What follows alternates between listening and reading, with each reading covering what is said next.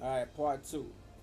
A man that knows a female's not gonna stand up, he's gonna use her. He's gonna make her feel like she ain't shit. He's gonna make her feel like she's the one doing wrong and all this type of shit. And 9 times out of 10, he's gonna be the one fucking up. Um, I just say think about it. Ask God, what should you do, and follow your heart. Your heart ain't gonna steer you wrong. If you wanna be with this guy, try to make it work. Make him get a job. Make him fill out some applications. Make him do something instead of sitting at home playing Madden. That's all good and all. I come home and play my Madden, but I go to work first. I handle my business. Whatever the fuck I do when I come home from work is supposed to be my business. I don't give a fuck if I come home and want to listen to whatever. If I want to watch Will Smith for 8 hours and don't get no rest, that's my business. Cause I done been at work all day. I done handle my business. I done did what I had to do. So a man and a woman supposed to be able to come home and do and relax. You shouldn't have to come home to fussing and or stupid shit all the time. You should. You deserve that. And you say you work hard, and I believe that you do. You should get the respect that you deserve. So start telling your mate, start respecting me. If you can't, you can hit the bricks. Because you need to find you somebody that's gonna respect you for you. You're an independent woman and you sound like you are. You sound like you got some shit going on. You got a child. You have to put your child first. And I tell that to my sister, anybody. I'm not perfect. I do some shit. But at the same time, it's a way of going to do things. I'm not gonna fuss with my girl, my wife, if she come home from work and I know I got something to fuss with her about. I didn't found something. I'm just saying, I didn't found something. Hypothetically speaking, I didn't found something that she did or she said, and I thought about it and it didn't sound right. I'm not gonna. I'm gonna wait until tomorrow. I'm not gonna fuss with her about the shit, knowing she just got off work. That's just me. I know how that shit feel. So I will wait. Most people want the shit to be out right then and there. They be sitting at home. I got her. I got him. Wait till this motherfucker get home. And they can't wait till you get in that dope. You not even get your shoes take off yet. Your clothes. They going at it. So why you didn't? Why? No, man. It's crazy. But I appreciate you texting in. Let's go to another one. This is from Instagram. This one is Don. Don said, in my everyday life, I see a lot of females be rude to me. I just push it off to the shoulder because a lot of my sisters are rude and mean. It comes with the territory of growing up with a bunch of girls. I have been I have been in the family. Majority of my family are females, and a lot of my family are bougie. A lot of the girls in my family are bougie and really disrespectful. A lot of my females in my family have men taking care of them, so they feel like they don't have to do much, or they feel like they don't have to bring much to the table. I feel like a man is supposed to be able to come home and relax, and not have to hear all that fussing and shit. Just like the other day, I went to the mall to try to return a game for my son. He didn't want the game. It was not open. It was not, nothing. Nothing was open on it. The lady gave me damn near the third degree over trying to give me a different game. Both of the games were the same price. He just wanted the other one. Um, I had to wait for the manager. Of course, it was busy. I had to, of course, it was busy. I had to wait for the manager. The manager took about 20 minutes to come see what I wanted, and I still had to wait till they found the game. Then they gave me a rain check because the game that he wanted was not in the store. So I walked out. I wound up spending 35 minutes to an hour inside the store. 35 to 45 minutes inside the store, and I didn't even get the game. All the lady had to do was say, "Sir, we out of the game. Come back tomorrow." Instead, she made me stay up there for damn near 45 minutes arguing with her and the manager. And it was a black female. Now, she said he said I went the next day. And when I say this part, I'ma screenshot this guy. I'ma screenshot this guy text, and I'm gonna put it on my page so y'all think I'm not lying, because a lot of my female viewers think that I be lying about shit. This guy, and a lot of y'all get mad. This guy said he went the next day to a different GameStop, not the same GameStop, to a different GameStop, and walked in there, and it was a white lady there, a white middle-aged lady. Whatever he said, it looked like she was in her 30s to mid early 30s to mid 40s. He said he asked her could he get the game. He asked her. He said he explained to her what happened. The game wasn't a game that he wanted. His son wanted. He got home. He wanted a different game, and she said no problem. Let me see if we have any in stock. She went to the back. About 4 minutes later, she came out with the game. Looked at his receipt, made sure it was the right thing, the right game that he wanted. Told the guy, have a nice day. The guy walked out of there. He stood in there about 5 to 10 minutes. He said, "Why do we get?" He said, "Listen, doctor, can you ask people why do we get the third degree from our own folks, but when we go to white folks, they don't give us the third degree?" And I've been wanting to ask that shit for the longest. Why do we from our own folks, from our own color, we get the third degree? If we go somebody white, they just okay. But we always want to say white people do it too. White girls do this, and they love saying that. They love saying that shit, and they might do. They might. White girls are not perfect. They not from far. They're not perfect. I would never say a white girl is perfect, but she's doing her job. She's happy doing her job, for one, because she's happy doing her job. A lot of black girls who have jobs not happy doing the job. They feel like they stuck. So they come there with attitudes because they left their house with attitudes, so they bring them to work. Thank you for calling and dying. Thank you for texting and dying. Let's go to... I got two time for two more. You know, I'm going to tell you how I feel about this topic. And I'll ask you guys, and you can leave it. You can talk to me tonight on it. Let's go to two more. This one's coming from Facebook. Her name is... I don't know how to pronounce it. Let me see if I can pronounce it. Michelle Collins. I'm sorry, Michelle Collins. Michelle Collins says, "I am a black female." She said a lot of the reason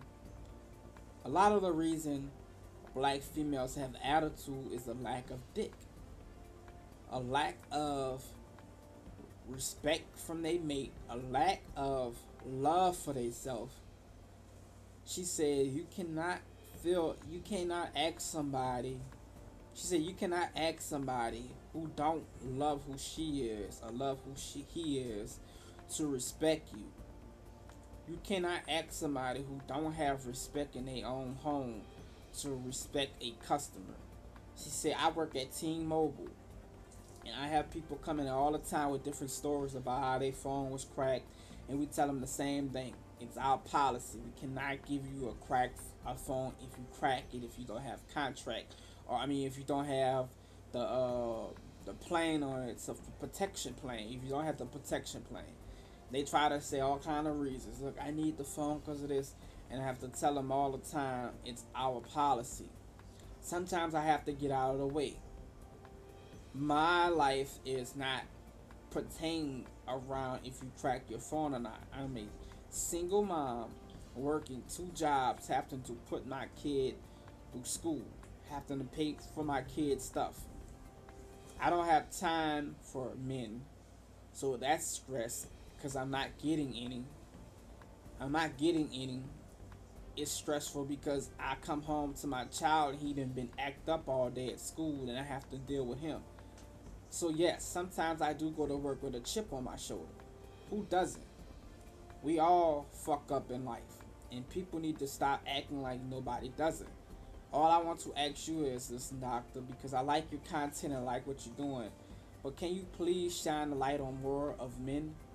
More, because a lot of these men are the problem that we go, or makes the problem that we go through, and y'all just have to deal with the problem that we have. And it's not right for us to bring out like past relationships into our new relationships.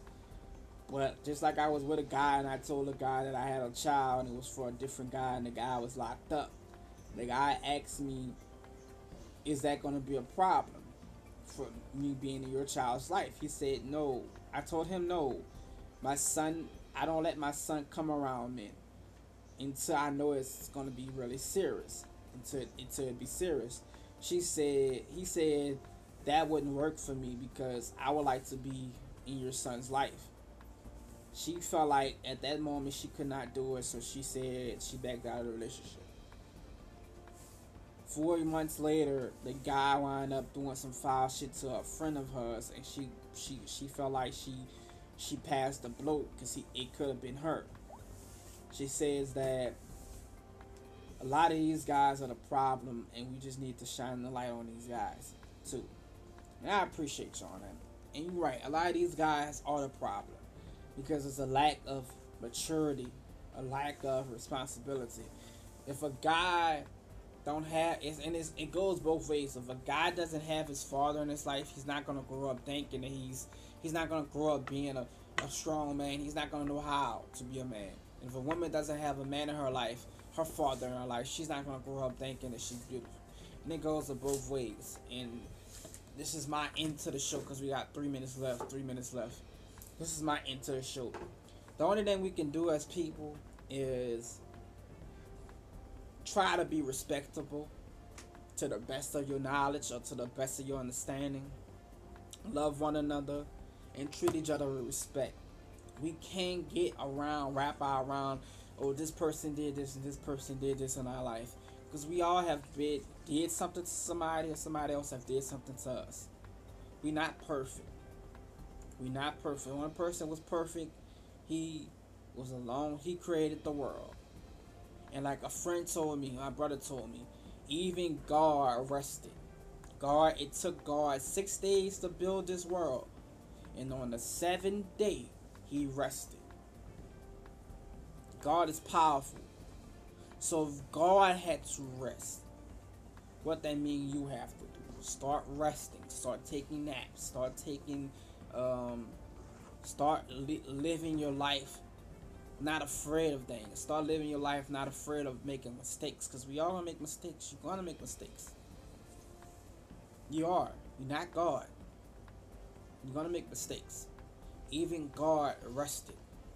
Give yourself some read. 2 minutes left. 2 minutes left. When you feel like you're about to be stressed about something, read your Bible. Sit there and read a book. Listen to some calm music. Relax your mind.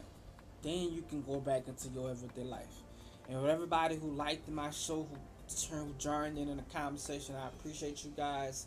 I'm gonna give a hand to you guys because you are the ones that's making this show a hit. I appreciate everybody. I appreciate all my subscribers, my wife, my mom, my sister, my friend, another guy I don't know, Tina. I appreciate you guys who's subscribing to my channel, the people who's liking my page. Please, please, please tell your family, tell your friends about it. This is Listen Doctor Radio. Have a nice day, and I will continue this topic and other topics tonight on our show tonight. I'm gonna do it tonight. I'm not gonna do that to you guys. I'm gonna do one because you guys wanted to come on last night. I'm gonna give y'all a show, a live show. I'm gonna be tired, but I gotta do it because you guys want it. You guys asked for it. I'm gonna be off for the next 2 days. I'm not gonna do a video. I'm not gonna do anything for the next 2 days just to get my head right and have some quality time with my wife.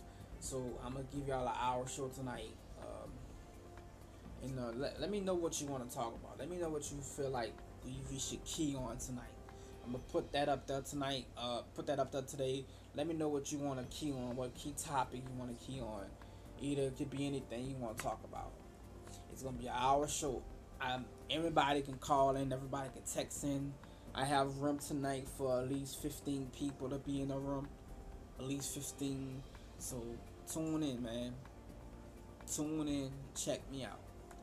This is Listen Doctor Radio /TV, and my new page will be up there pretty soon. My new channel is gonna be called Listen Doctor TV, and check me out, man. It's gonna be some nice things coming up there. I'm gonna make another one after that one. So hey, holla at me, check me out. Once I get my computer out the shop, my other computer out the shop, and get it, or buy me a new computer, or fix the one that I have, I'll be able to do better things with this processing that I'm doing.